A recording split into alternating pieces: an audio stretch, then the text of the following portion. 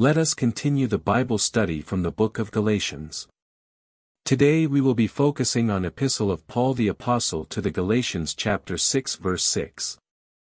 The one who is taught the word is to share all good things with the one who teaches him. Galatians 6 verse 6. In the Old Testament, God's chosen people had been taught to bring non-Jews and outsiders into the camp of Israel. They were to proclaim the God of Israel as the only true Lord and Savior. Gentile believers were to become Jewish proselytes, and were to be circumcised, adhere to the law, participate in the feasts, keep the Sabbath day sacred, and worship the Lord in His holy temple. New Testament believers, however, have been instructed to go, and share the good tidings of salvation with lost men and women, making disciples of all nations. While Israel were to bring people into the camp of God, Christians are called to go out into all the world preaching the good news of the gospel of grace, to unsaved Jews and Gentiles alike. Being taught to share the gospel, by those early Christian teachers, was the hallmark of the early church.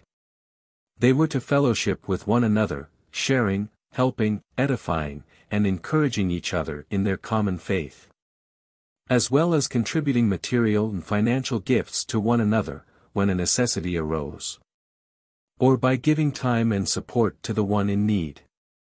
And we are to do the same. They were to be responsible for the well-being of their Christian friends, supporting one another in their lack, rejoicing in their increase, and making sure that those endowed with the gift of pastor-teacher, were similarly provided for, through individual, voluntary but cheerful offerings. As believers, we have all been blessed with every spiritual blessing from above, and are instructed, by the Word of God, and through church elders and Christian ministers, to share our blessings, both material and spiritual, with others, so that they in turn are enabled to rejoice in the Lord for His provision, and go further afield themselves, to bless others, who cross their path. Sowing and reaping blessings in this way is a biblical principle, that benefits both the giver and the one that receives, as well as honoring the Lord our God, from whom all blessings flow. Learning the truth and passing it on to others, is a beautiful way of going out into the world to share with others truths that we ourselves have learned in our Christian life, from those that taught us. May we seek to sow to the Spirit, by investing our time and talent, money and material possessions, gifts and godly graces wisely.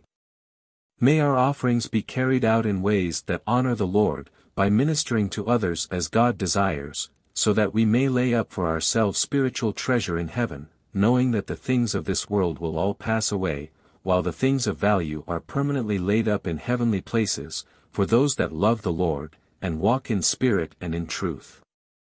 Let us pray. Heavenly Father, thank you that we are not islands, but members of Christ's body and part of the universal Christian Church. May we go out and share the good news of the gospel of grace, and give freely of our time, talent, money, and knowledge, knowing that we too have been blessed by those who have taught us. May we also be a blessing to those with whom we come in contact. This I ask in Jesus' name. Amen.